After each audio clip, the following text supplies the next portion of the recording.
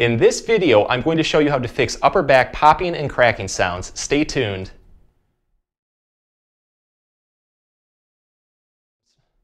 Hey everyone, Dr. Rowe from SpineCare in St. Joseph, Michigan. So if you're noticing a lot of clicking, popping, cracking sounds in the upper back and need a quick fix, this is a video that you're not going to want to miss. I'm going to break this up into a very easy 3-part guide. In the first part, we're going to focus on soft tissue release, that is really targeting muscle tightness, muscle spasms, knots, trigger points, you name it. In the second part, we're going to get everything moving with very good stretching exercises. And in the third part, we're going to focus on making everything stronger in the upper back with very good strengthening exercises. And all of this together hopefully will lead to a lot less issues with those sounds in the future. All of these exercises can be done at home. They're very easy to do and very effective. So let's get started and get rid of those popping and cracking sounds in the upper back right now. This video is going to be broken up into 3 parts that all work together. So make sure to go through all parts and exercises and really notice which exercises are the most effective and go with those. In the first part, we're going to focus on a big cause of clicking, cracking, and popping sounds in the upper back, which is soft tissue tightness. A lot of times the tendons, especially with the muscles, get tight, and when they start to move, they will snap. So what I'm going to do is show you the $1 muscle fix. What I'm going to be using is a racquetball. If you don't have a racquetball, you can also use a tennis ball, a golf ball, anything that's round, even a baseball. But I'm going to put it in a pillowcase. You can also use a trash bag or a large sock. Why this is so effective is because when you try to focus on the upper back, especially in between the shoulder blades, it's a very hard area to hit. So this is how we're going to make it easy.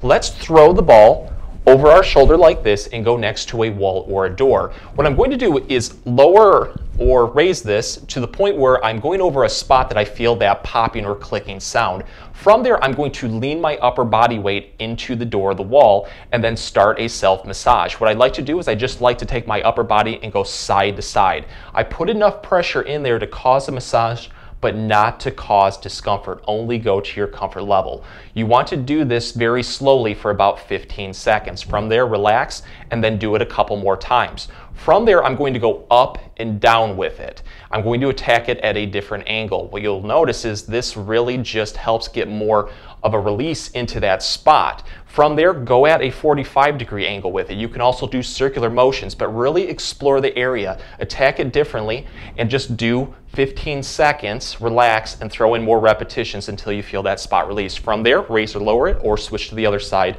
as needed. So one of the best ways to target the upper back is with a foam roller. This is a 24-inch foam roller that I got locally. You can also get these easily online at Amazon. They're a very good investment and they're very inexpensive.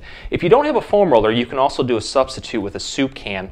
What I do is I just place it in a large bath towel, wrap it up like this, and voila, you have a homemade foam roller. So what makes foam rolling so great for getting rid of popping and cracking sounds in the upper back is because not only is it going to focus on loosening up the soft tissue, those tight muscles, but it's also going to help open up the joint spaces for a self-pop, crack, or mobilization. So I'm going to show you how to do both. Let's start off on the floor. We're going to position our foam roller right here, right in the upper back. When you do this, only focus on the middle and upper backs, not over the lower back, because that can cause irritation. So the movement is very simple. Laying on our back like this, I'm just going to lift my butt up, and when you do this, you're going to feel your upper body weight go into the foam roller. So I just start by rolling up and down my middle and upper back very, very slowly. When you do this, you might feel a pop or crack immediately. It's just opening up those joint spaces, and the gas between those joints is just rapidly leaving. That is completely normal. But what you want to do is just nice, slow movements for about 5 times up and down. And then focus on the spots that you do notice a lot of those sounds coming from. So let's say that it's right here on me. What I do is I go a little bit below that, and then I'm going to go just a little bit above. Roll up and down that spot a couple more times to really focus on getting a lot of that muscle tightness out. From there, what I'd like to do is I go over the spot that I'm feeling any clicks, pops, things like that. Put our arms straight like this, overlap them to the point where you're almost going to clap, and then just bring the arm down as much as you can. When you do this, it's going to cause extension in the upper back and open up those joint spaces just a little bit more. And then I just simply roll up and down. Again, when you do this, you're going to notice that the muscles are activated, so I do hope that it gets rid of tension just a little bit more. If you still feel like it's just not wanting to release, you can put your hands behind your head like this and then just simply go over the spot where you're feeling the clicking and then wing the elbows down very quickly. I don't know if you actually heard that right there over the microphone, but I did get a nice little bit of a release into the upper back. You can also put the arms straight like this, lower them down and do the same thing. Just try to wing the elbows down towards the floor as much as you can. What that does is it opens up the joint space, and you might find that it just helps get rid of those popping and cracking sounds. So do it before and after and see if it helps. So here is a great way to release the upper back if you don't have a foam roller or one that you can just do pretty much anywhere. I'm just going to be using a sturdy foldable chair for this. You just need a chair that has a nice solid back and does not have wheels. Also put a towel on the top of the chair right here for extra comfort. This method, I'm sure you probably found out accidentally maybe in grade school. So I'm just going to position the spot that I'm having a lot of clicking or snapping sounds and just put my body weight into that spot in the back of the chair. I'm then going to take my hands, place them on the back of the head like this. Let's start off by just tucking the chin just a little bit like this, and then I'm going to wing the elbows back as far as I can. When you do this, you're going to feel a lot of tension being built into the upper back, almost like the shoulder blades are pinching together. Wing those elbows back as far as you can. From there, what I'm going to do is I'm going to lean my upper body into it, and it should really isolate that spot. If there is a lot of tightness, you might get an immediate pop, crack, or release into that spot. Again, it's just gases being released. But you just want to hold this position for about 10 seconds. You're just going to relax, and then you're going to do this 3 to 5 times. Each time you do it, really just try to bring the elbows back as far as you can and challenge yourself to open up the back. If it still feels like it does not want to open up or release, this is what we can do. Let's go back into that original position, but what I'm going to do is quickly wing my elbows back just like that. And when you do that, you're going to feel a lot of movement into the upper back, and you might get a self-release. But you just want to focus on doing this to your comfort level only, and then from there, switch spots as needed. Go up and down with it, and again, do it before and after and see if you're still getting those clicking, popping, or snapping sounds. In the second part, we're going to focus on another big cause of popping and cracking sounds in the upper back, which is lack of joint mobility. The joints are just locked up, so this one's going to be very good for anybody that has arthritis that might be causing crepitus. We're going to start off on the floor, so let's put a towel or pillow underneath our knees for extra comfort. I'm going to be using an office chair, one on wheels, just like this. So the movement is very simple. I'm going to do a modified yoga pose called the child's pose, but we're going to add a little bit of a twist on it to really focus on the upper back. So movement, very simple. Let's take 2 fingers, tuck our chin like this, and I'm going to lower the butt while I extend the chair out like this in a nice fluid motion. When you do this, you're going to feel a great stretch throughout the back, probably all the way from the upper back to the tailbone. Go down with your butt as far as you can and press out the chair as far as you can. Once you feel a very comfortable stretch, hold this for about 15 to 20 seconds and do nice, slow, controlled breathing. Really try to focus on letting tension out. And then from there, just take a breather and then repeat. On the next repetition, go a little bit further with it. Drive the butt down further and the chair out further. Challenge yourself to open up those joint spaces as much as you can. But from there, you're going to want to do 3 to 5 repetitions. What I'd like to do is a dynamic movement with this too to really target the muscles a little bit more. So I'm going to take the chair out just a little bit slightly, probably about 20 degrees. And I'm going to repeat this. So what you're going to notice that the muscles get hit just a little bit differently.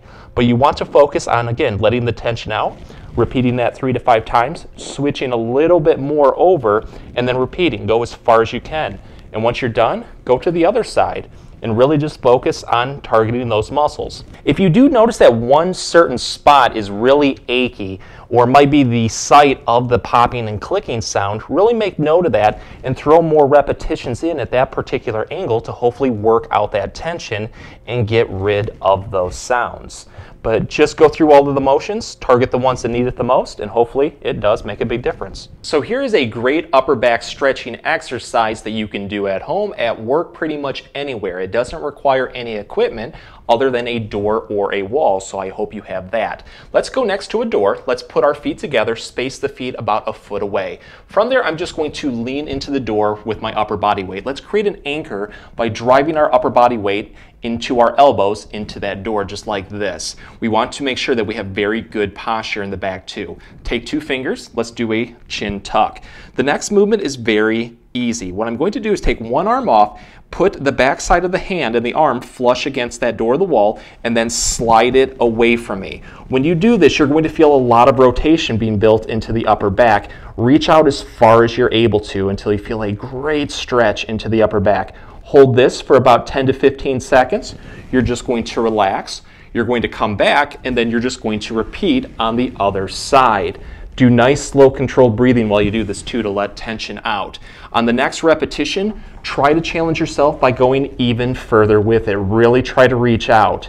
But you want to do this for 3 to 5 repetitions on both sides. Let's say that you do notice that one certain spot, like if I reach out right here, I start to feel that clicking into the back. Make note of that. Throw more repetitions in during this movement right here to hopefully get that tension out that may lead to less cracking. One of the best ways to get rid of popping and cracking sounds in the upper back is to strengthen it. So here's a wonderful exercise that will not only help strengthen the upper back, but it may lead to better posture as well. And it's kind of fun to do. What I'm going to do is I'm going to take my hands and put them out like this to the point where they're almost going to be able to clap. Let's bend the fingers like this to make hooks and then interlock our fingers. My elbows are then going to drive outwards while I fight at my fingertips. So when you do this, really challenge yourself to pull those elbows out and resist against it as much as you can. And you're going to feel the upper back muscles really start to fire. What you want to do from there is then bring the elbows backwards as much as you can. You should feel that your shoulder blades in the back are pinching. Really drive those back as far as you can throughout this whole exercise and really challenge yourself. From there, let's do a slight chin tuck to make sure that we have good neck posture too. Movement from there, very simple. I'm just going to take my elbows from side to side as much as I can. And when you do this, again, you're going to feel the muscles activate in the upper back. Do this very, very slowly for about 10 to 15 repetitions on each side. From there, what I'm going to do is I'm going to then go up and then I'm going to go down. Attack it at a different angle. It's going to allow the muscles to get challenged even more. 10 to 15 repetitions, and then you're going to go at a 45-degree angle, up and down in all degrees like this. And then I'd like to do a nice circular motion like this, and then go in a clockwise, so counter and then clockwise positions. You might notice that one position, let's say it's going up like this, I'm starting to get just, it feels weak to me. I make note of that and I try to throw more repetitions in there to really help strengthen those muscles, especially with a weakness. If you do notice that one certain movement, maybe when I'm doing the circle like this in a counterclockwise fashion, starts to cause clicking in the upper back, do the same thing. Really just focus on that movement. Drive through it very, very slowly. Try to bring the elbows back as much as you can and challenge yourself. Throw more repetitions in and hopefully you'll feel it not only release, but actually get stronger through that movement, which may lead to less popping, cracking, and clicking sounds in the future. If you liked the video and got a lot of relief, please show us your support by giving this video a like and maybe subscribing to our channel too. If you have any comments or questions, please leave them below. I'll get back to you as soon as I can. Thank you for watching.